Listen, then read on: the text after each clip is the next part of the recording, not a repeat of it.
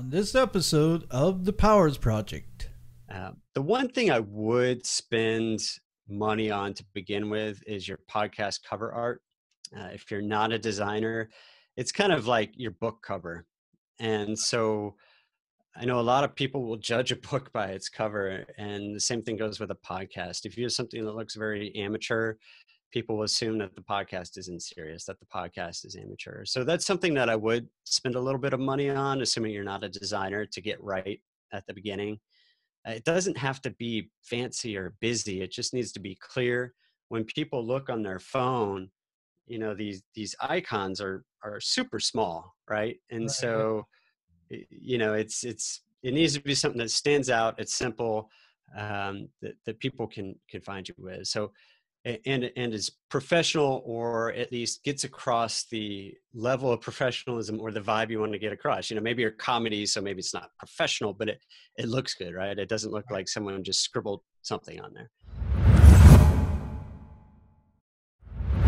All right, Andrew, you're here today with me, and I really appreciate you taking the time out to come. I was sort of afraid you weren't going to come on my show because you had I think some reservations of whether or not you would fit the kind of show I have.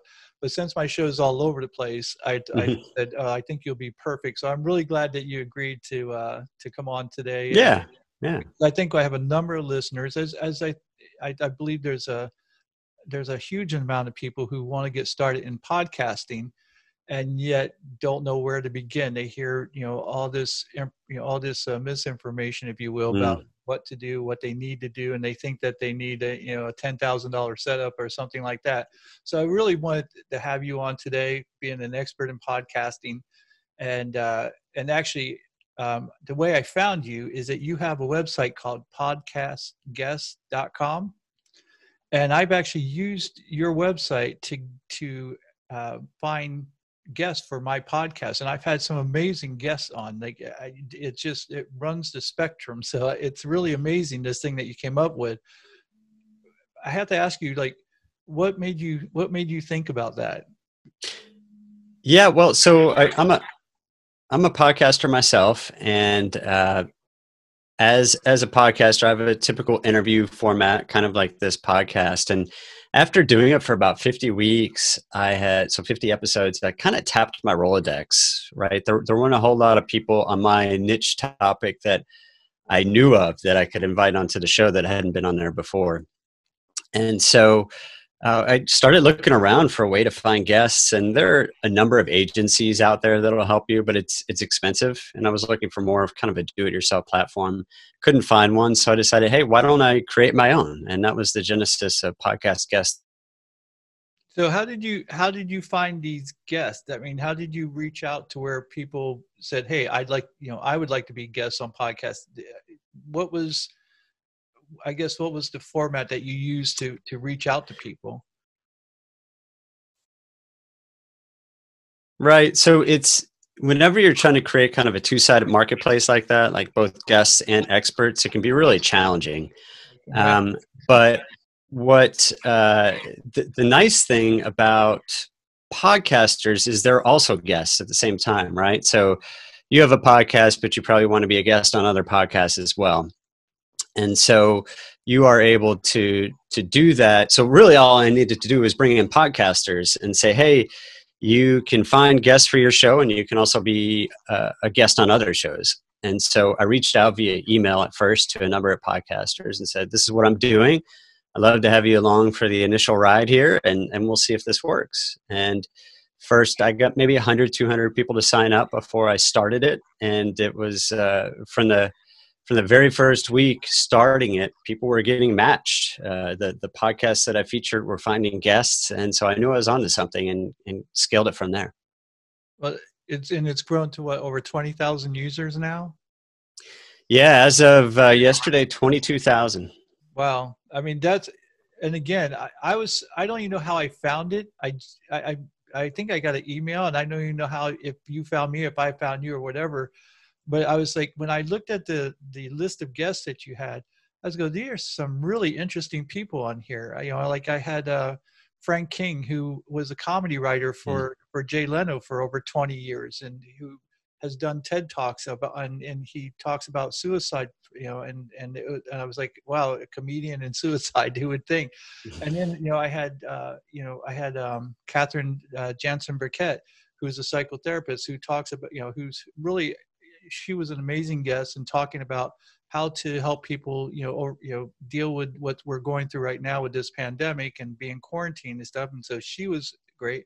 And then I had, someone like Christopher Noel. So it's just who is a Bigfoot researcher, who is who is a philosopher and a teacher, and he's a Bigfoot researcher, and yet, so he doesn't fit the norm of what people think Bigfoot researchers are. So, and I've just had some really amazing guests from your website, and I was like, wow, for you to find these people is amazing.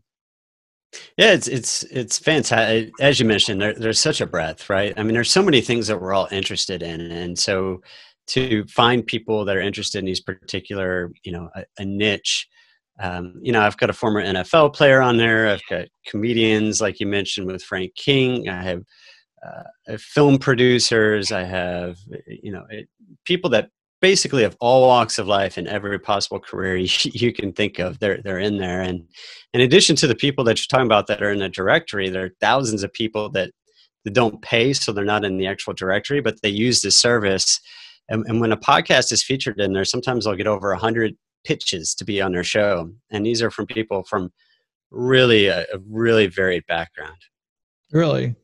So, yeah, because I will tell you, and again, I think it's important that, the listeners understand that there's a free version of this, is what I'm using. And I love it so much that I'm going to sign up for it, because it's just, again, I love the work that you've done with this. And I think you're doing a great service for podcasters out there who don't want to just interview their friends.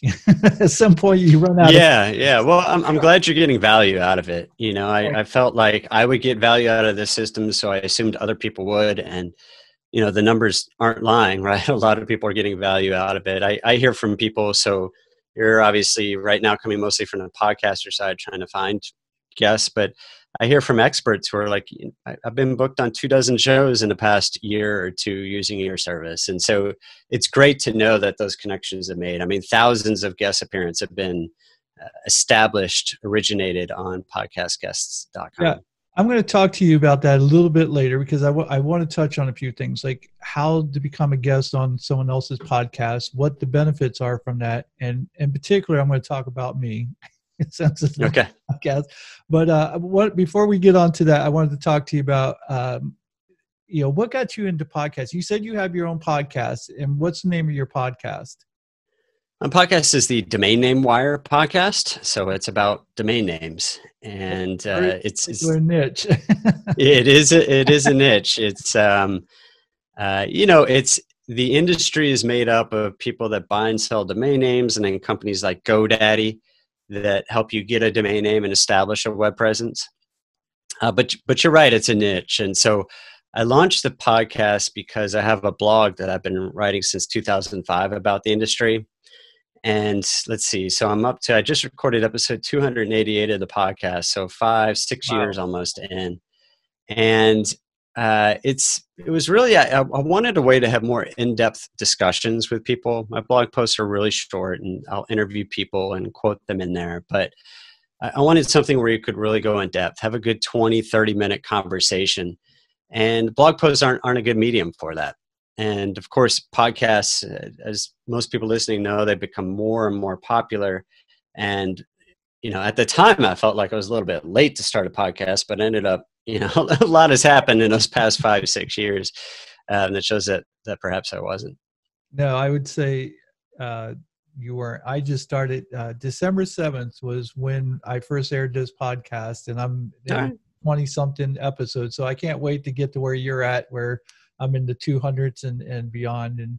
And so it'll be interesting to see how this develops. Sure. One of the things I love about podcasting, because I had thought about writing a blog, the trouble I had with that was, or the challenge I should say I had with that was, I hate writing. And so I had these in my head. I just didn't want to put them pen to paper because I just hate the act of writing. And I was like, And so then I thought about maybe doing a seminar or something of that nature. And then I discovered podcasting, and I was like, oh my God, this is it. This is what I want to do. And so it kind of fell into my lap and came along at the right time. And again, because of you, it's made, because I think that was the biggest hurdle I saw in front of me is like, where do I find guests? And then when I found your website again, you made it so easy for me that I was like, wow, this is amazing. So I can't say enough about your website and you know what you've done for especially beginning podcasters like myself, and how much your website's helped.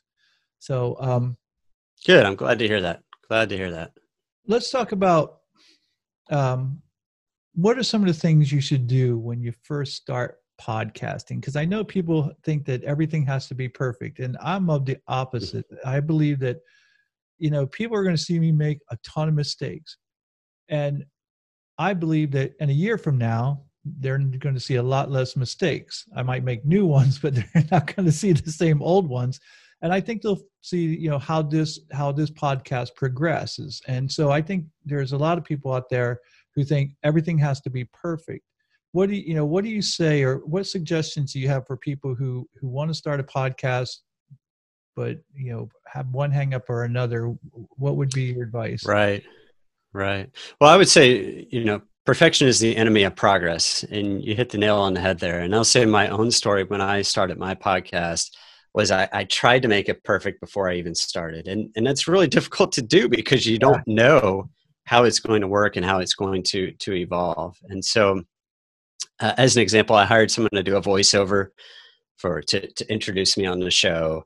And that's really, you can certainly do that. A lot of people do it, but it's not necessary, especially at first.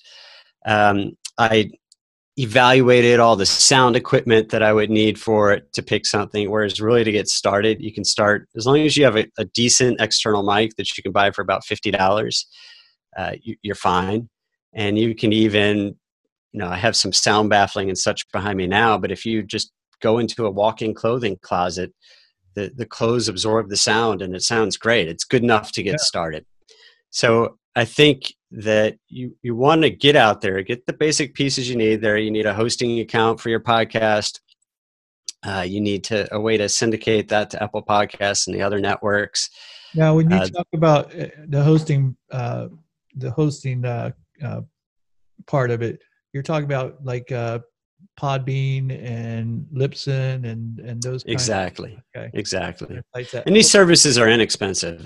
You can get started for $5 or $10 a month. Some of them are probably free to start. The one thing I would spend money on to begin with is your podcast cover art. If you're not a designer, it's kind of like your book cover. And so I know a lot of people will judge a book by its cover, and the same thing goes with a podcast. If you have something that looks very amateur, people will assume that the podcast isn't serious, that the podcast is amateur. So that's something that I would spend a little bit of money on, assuming you're not a designer, to get right at the beginning.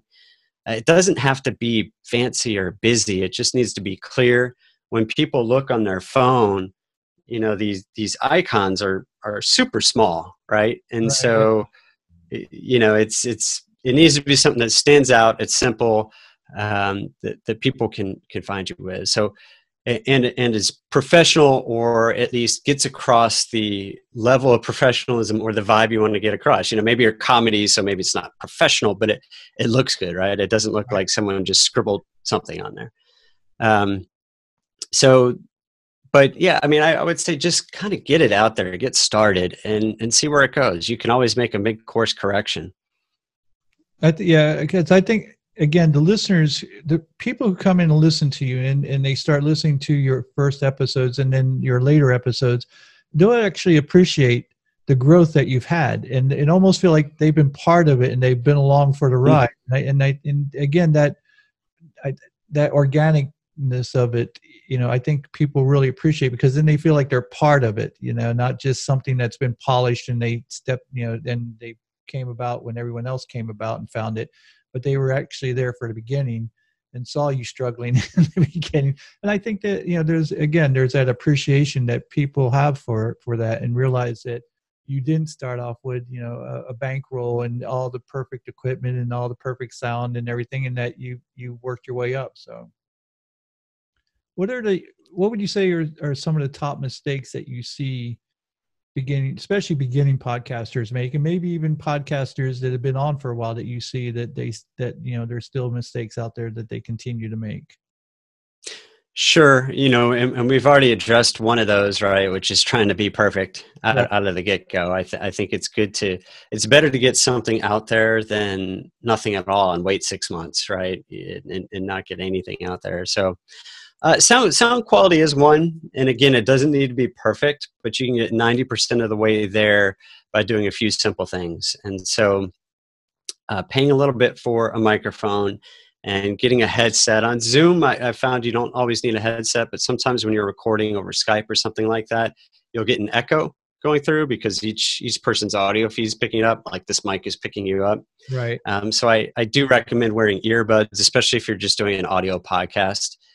And then, you know, there are some simple things. Going into a walk-in clothing closet, you can buy some of these things on Amazon for just $1 or $2 each and put them around your microphone to keep from getting bounce off of the walls and that sort of thing. I also see people that are they're maybe a little too choosy in who they have come on their podcast at first. I know everyone wants to have these superstars thinking it'll help grow their show, but it's good to start with people that are a little bit more forgiving, right? And also sometimes I don't want to use the term smaller, but the less famous guests will do more to help promote your show. Right. So after they come on, they'll promote it more on social media than the famous people who don't really feel like they get much out of it.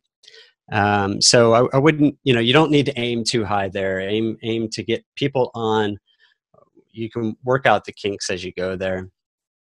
Other things, you know, there's a two-way street. The guest needs to be prepared, but you need to be prepared as a host too. And you need to make the guest be prepared. And the way you do that is you send them all the information they'll need ahead of time.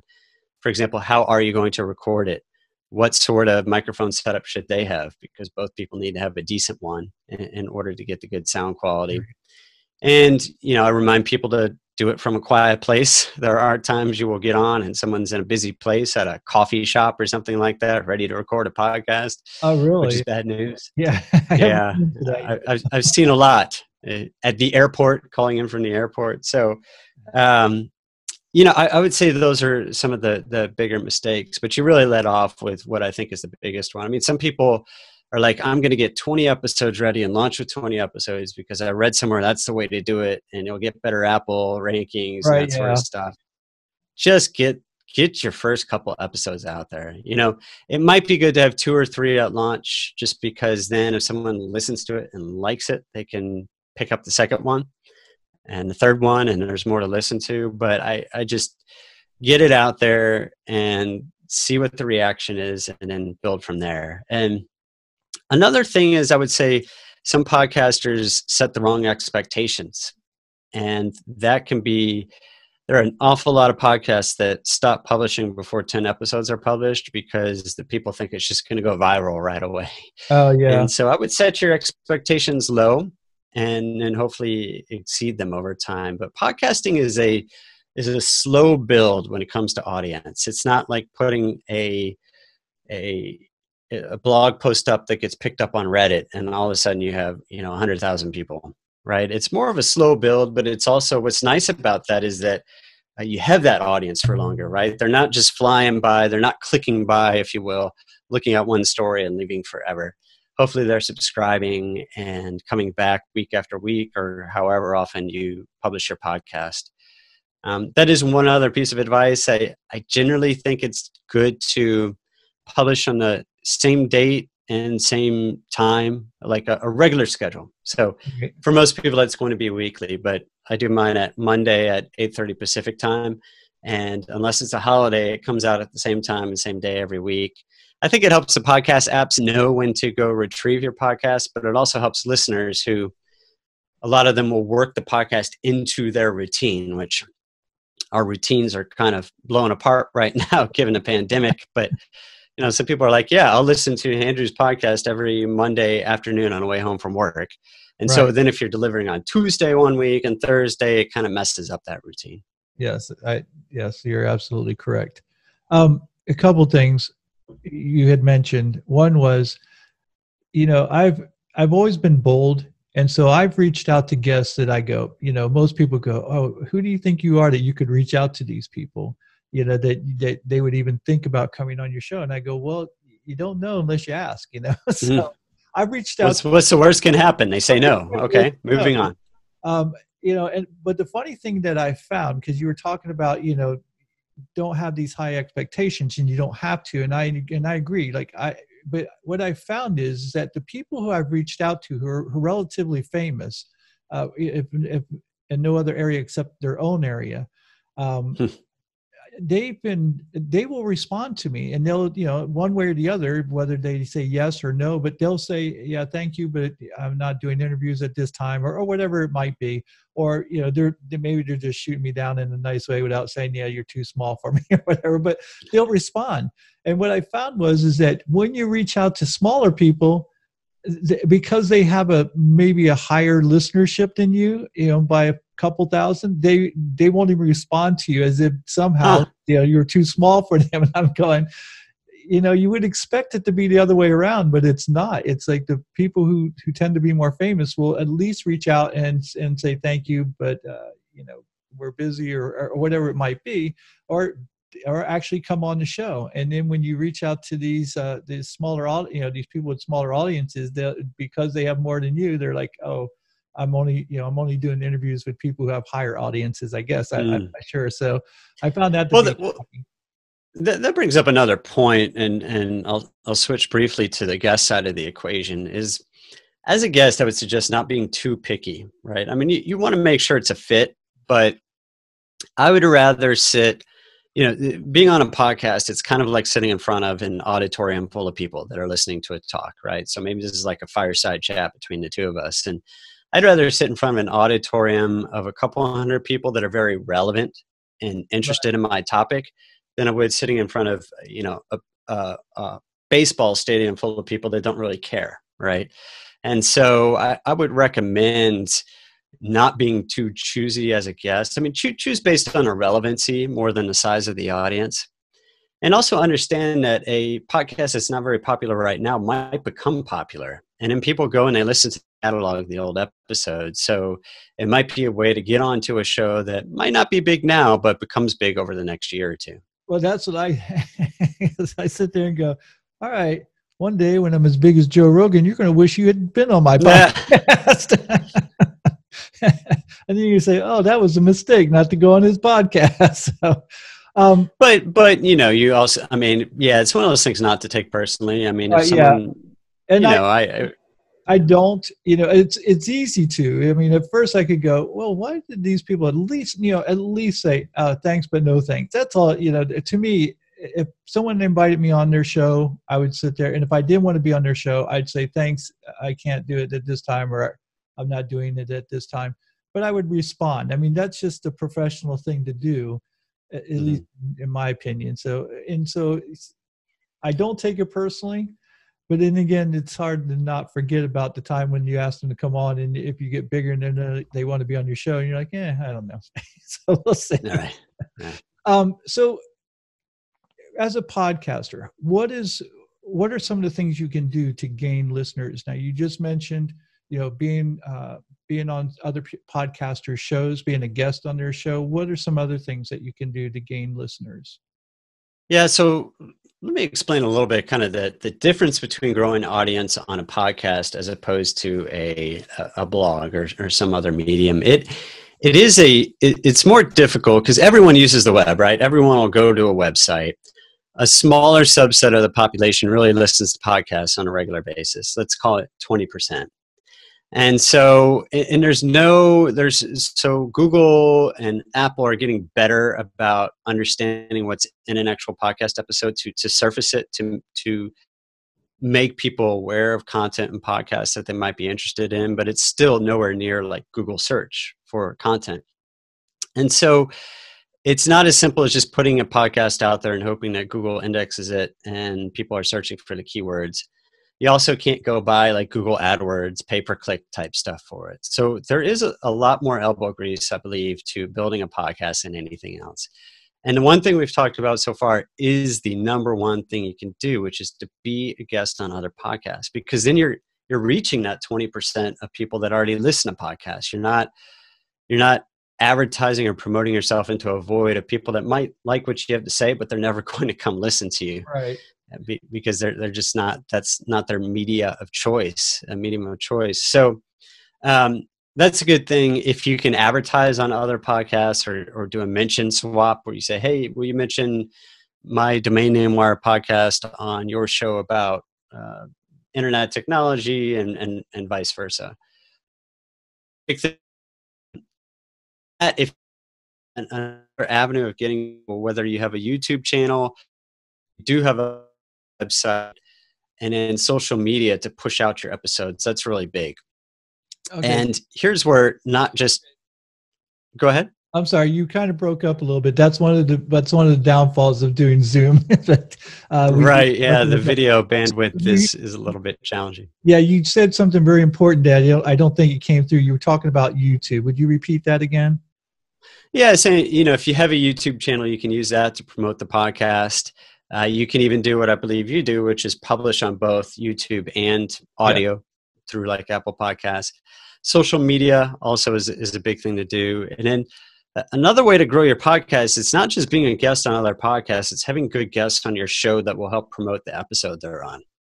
And so when they go share it with their social media accounts or their email newsletter or mention it somewhere else, that helps you build your audience. So, the biggest things are being a guest on other podcasts and having good guests on your show that will help spread the word.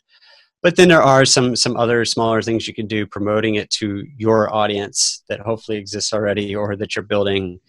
LinkedIn, that sort of thing, are good ways as well to promote. And the thing that you said that is most important is relevancy, both for the podcaster and for the guests, is making sure as a podcaster that, again, if I know my audience doesn't care about starting a podcast, if my listeners, this isn't something that would interest them, having you on my show would garner no downloads whatsoever. I know that my listeners are interested in this, and so having you as a guest was a perfect fit for me. So I appreciate you coming on. Right. Okay, it's saying our internet connection's unstable. Let's see here. I think we're still. Yeah. Okay, good. All right. I think the relevancy of having the guest and also of who you choose to be a guest of is of utmost importance. Like you said, I think that's more important than probably anything else as far as who you choose to have on your show. Yeah, relevancy over size. And they don't have to be the exact topic. I think sometimes going a little bit out of your normal topic zone to bring in a new audience is a good thing, right? Right. It doesn't have to be a perfect fit. So my blog's about domain names, but having someone come on and talk about a website builder or internet security, that sort of thing is also relevant to them. Right, exactly. All right, so let's go into the next thing, which is going to probably be the next popular question: is how do you monetize your podcast?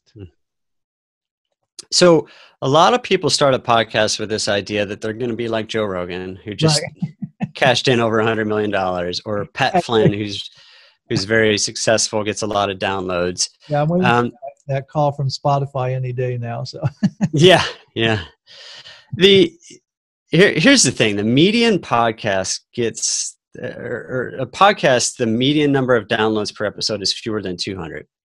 So there are a lot of small podcasts out there, and getting an advertiser for a show that size is extremely difficult. It's not worth the advertiser's time unless it's an extremely targeted audience.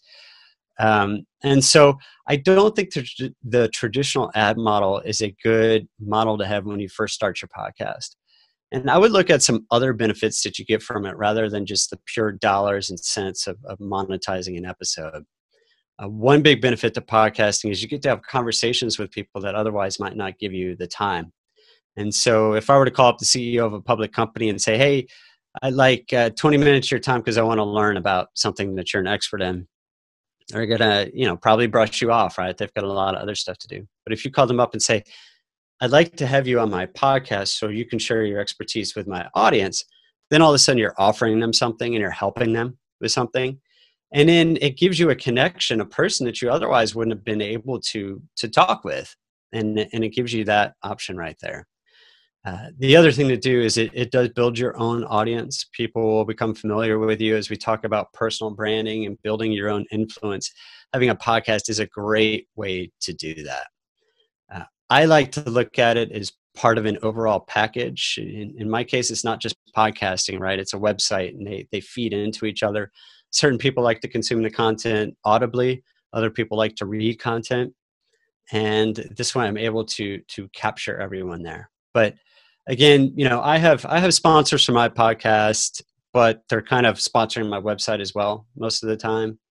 Mine gets 1,500 to 2,000 downloads per episode. So it's not, that'd be hard to go sell on a traditional CPM model, and they need to be highly targeted. It doesn't make sense for me to go get a lot of these direct to consumer like Casper mattress and stuff. How many people are actually going to buy a mattress based on a promo on a domain name show, right? It just doesn't make sense. So I have highly targeted advertisers that are trying to reach the 1,000 to 2,000 people that listen to my podcast. One of the things I've done is I've actually searched out for affiliates. And for instance, I have one company, it's called intakebreathing.com. And what I do, just like with my guests, I look for a fit for me. Since I've been in the health and fitness world for over 30 years, I look for things that can benefit us, health-wise.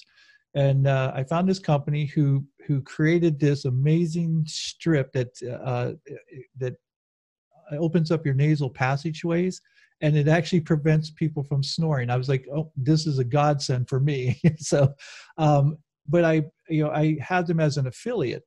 And so there's no money out of their pocket unless, my listeners happen to purchase by using, my promo code, and it's a win-win for both of us. And so I think that, by going the route of affiliates rather than, like you said, with sponsors, because people it's not worth it to them to pay you to put, to talk about their product if you don't have a very large listenership yet. So that might be another avenue that people can take as far as that goes.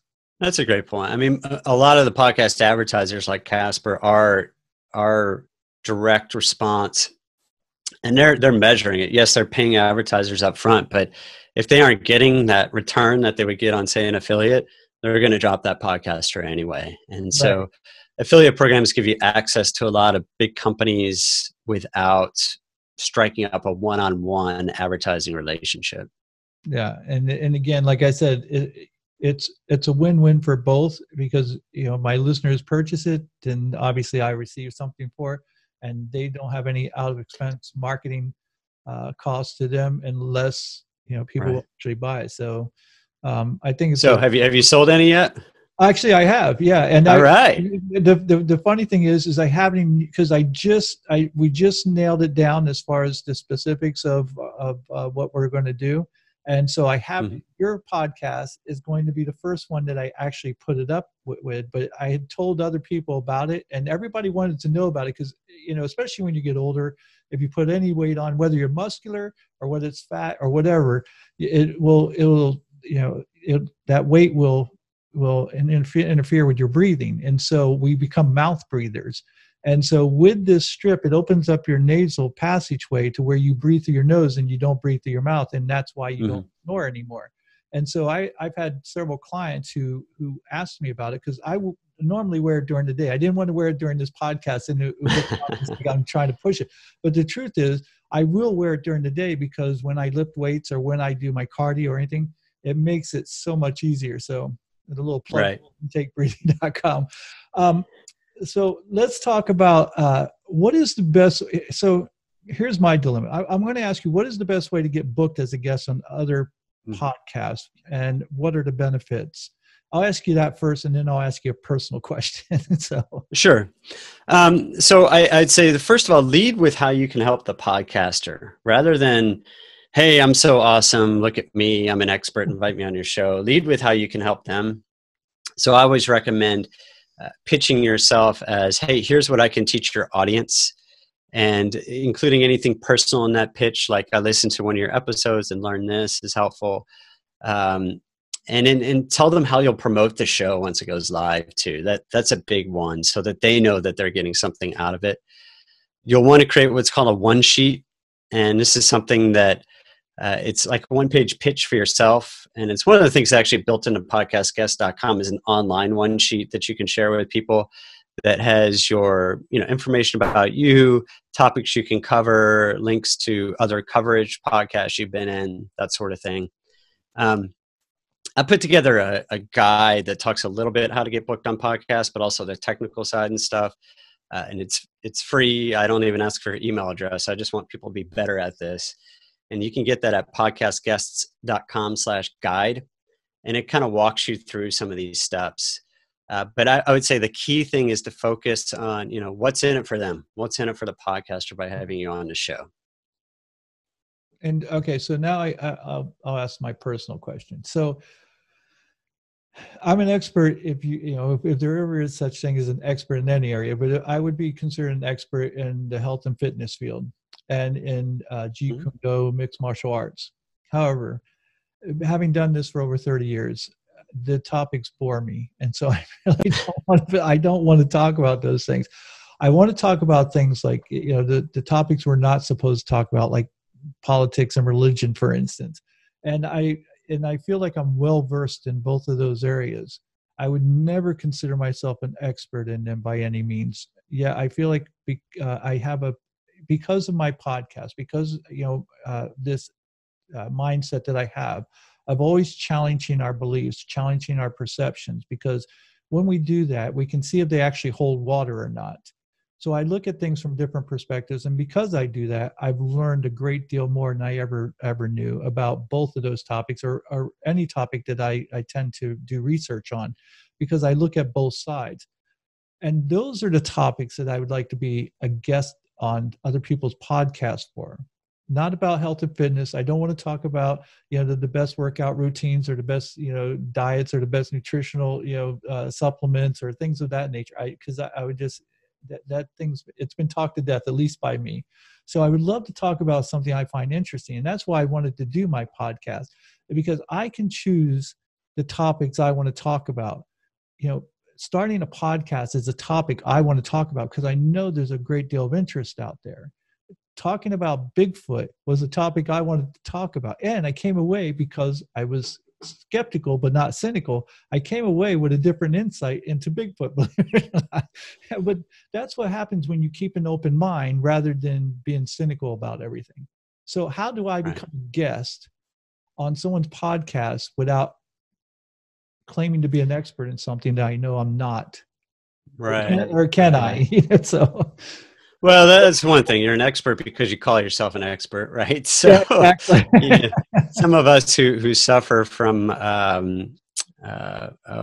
imposter syndrome, Right. it's a little bit difficult to put yourself out there as an expert. So I'd say, first of all, like saying, I want to talk about politics, it's really broad, right? Or religion, it's really broad. I encourage people to focus on a subset of that, because you can become an expert on a narrower topic in a faster amount of time. Okay. And people, I tell this to like entrepreneurs, right? There are a million entrepreneur podcasts. But if you just say, I'm an entrepreneur, have me on your show, that doesn't do much. So you want to really focus on something specific. And I think that if there were a particular aspect of politics or religion that you would want to cover, I would kind of focus there. And then you can go broader over time. What you need to do is get booked on a podcast or two, and then you use those to leverage to get on other ones. So you put that on your one sheet. I've been on the XYZ podcast and ABC podcast talking about this particular, about religion in general. Let's just say that. So you start broadening, and then you can get on a lot more podcasts, and you have that social proof once you've been on other podcasts, that sort of thing. Everyone has an opinion on politics, right? Everyone has an opinion on religion. If they don't, that's their opinion on religion, Right. right? So eh, everyone has an opinion on it, and opinions are a dime a dozen. So you're right. You do need to kind of start building yourself up with some credibility there. And to the extent you've either been on other podcasts or you've given a talk at a university or college, it doesn't have to be Harvard. It can be any sort of thing. You use those, you start small and you start building and building and building to when you can genuinely say that you're an expert on those topics. Now, most people pick a topic that also gives them some sort of benefit. You might benefit just emotionally and personally from talking about religion and politics. For other people, it hurts them emotionally. But I do encourage guests to think about what's your goal here. Even though you're pitching yourself as I want to help your audience and I want to help you, what is your goal from being on podcasts? For most people, they don't want to just spend an hour of their time talking just for the sake of it. And so think about that and think about what your objectives are, and then work from there on, okay, I will talk about this topic or I won't talk about this topic.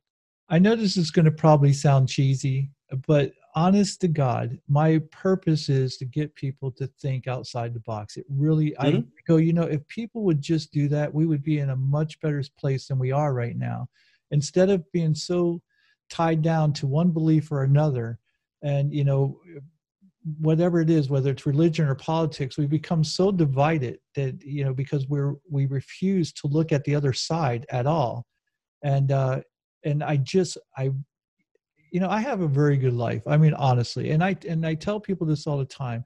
I have the best healthcare you can have. I'm not an immigrant. I don't have college debt to pay for. I don't suffer from any of these things that a lot of people suffer from, but I have enough empathy for others to want better for them. And so if I can help people, and again, this is going to sound cheesy as hell, but if I can help people to come together and just look at each other's side instead of just, being divided the whole time, that is truly my purpose and what I do with my podcast. Absolutely. But I want to do it having fun as well. I mean, I want it to be entertaining. I want it to be fun. So I don't want to, just be all spiritual and serious all the time. Not that there's anything wrong with that, but that's a perfect objective there. And for most people, they want to build their own personal audience or brand or their company's, brand and that sort of thing. And that's part of it. For example, coming on here, it's great. I can get more people interested in podcasting, which is something I care about, and I appreciate that. Of course, it also, hopefully they'll use my service, whether it's for free or paid at some point down the road. I'm not going to, sell, right? Because then you would never have me back on and know anyone else. But having an objective of, hey, I just want to help the world. I want to get people to see things differently. That's great. And then you can run with that objective. And in fact, it's kind of, I suppose that's fairly common in politics, not what you see on TV. Everyone's trying to sell themselves, right? And it's all about them. But I imagine that's much more, in both politics and religion, that's a much more common objective than you find in, say, a business podcast or something like that. So I think that's perfectly fine, and that's good. And again, you just need to get a little on a couple things so you can build your credibility when it comes to that, and then you can kind of go broader. One of the things you said a few minutes ago, which I picked up on, and I was like, see, that's what I love about you, and your website proves that, is that you said, I just want to help podcasters become better.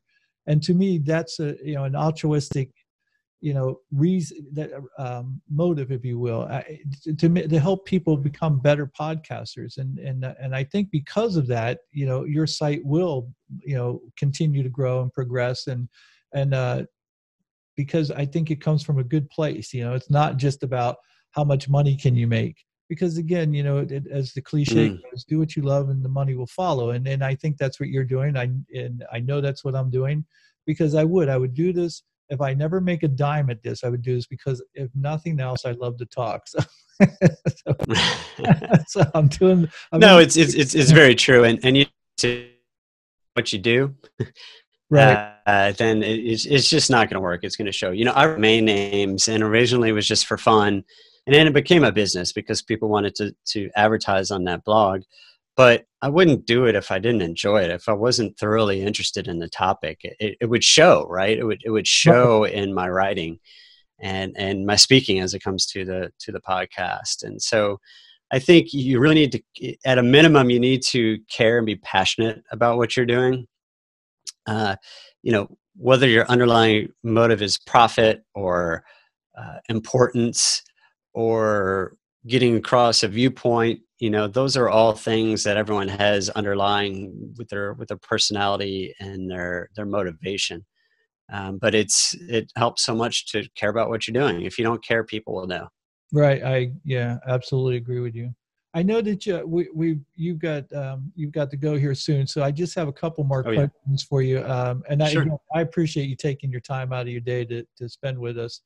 Um, what do you say to people who say podcasting's oversaturated with Mm. podcasts now? There's millions or I forget how many podcasts are out there now, and they're saying, "Oh, you've jumped on the bandwagon too late," if you Mm. will. Well, is it too late to start a blog? Was it too late to start a blog 10 years ago when there were already lots of blogs out there? I would say no. And so, there may be a million active podcasts out there, or something along those lines. And so I would say there's still opportunities out there. And, I won't lie, podcasting is more work than writing a blog post. As you mentioned, for you, you enjoy this format more, but let's face it takes longer. You have to record this.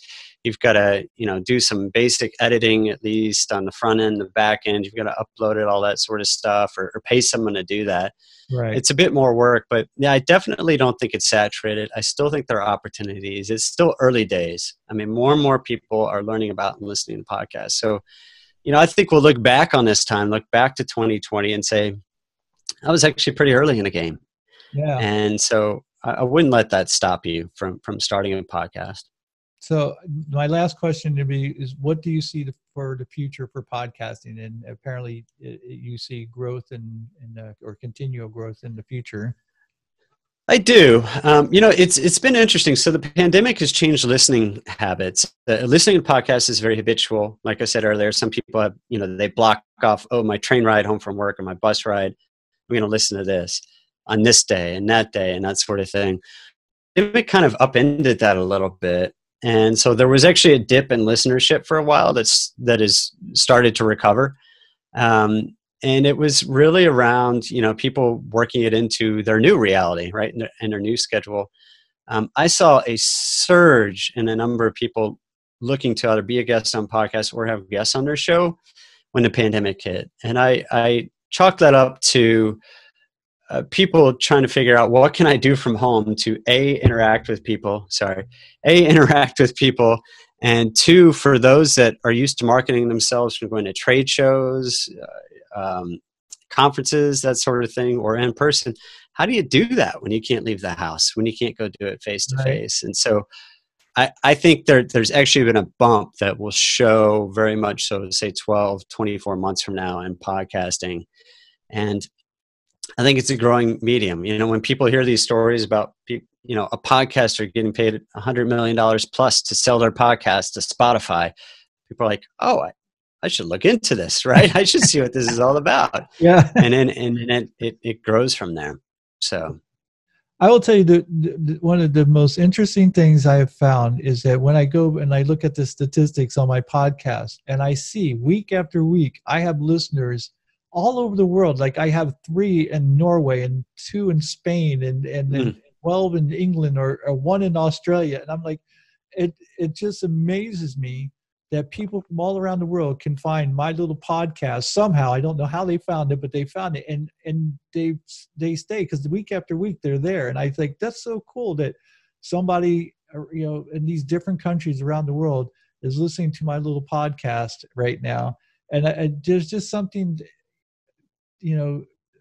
very very yeah. unique about it, that that you have people who care about what you say halfway on the other side of the world. So the internet is, we take it for granted, right? And right. and the pandemic has taught, I think, a lot of us not to take for granted things we used to. And so, don't take the internet for granted. It's pretty freaking cool that, like you said, that someone's cares about what you say from Australia and from Norway and that sort of thing. Yeah. So, well, Andrew, thank you so much again for being on the show. I can't tell you, that I appreciate you enough, because again, I know that this is important to a lot of people, because I know a lot of people out there who are, who are thinking about, or at least thought about starting a podcast. And I think you've helped them overcome maybe some of those fears of what they think they need to do in order to start a podcast, and the fact that it's not too late. So thanks again Great. for your time. I appreciate it. My pleasure. Thanks for inviting me on the show. I appreciate it.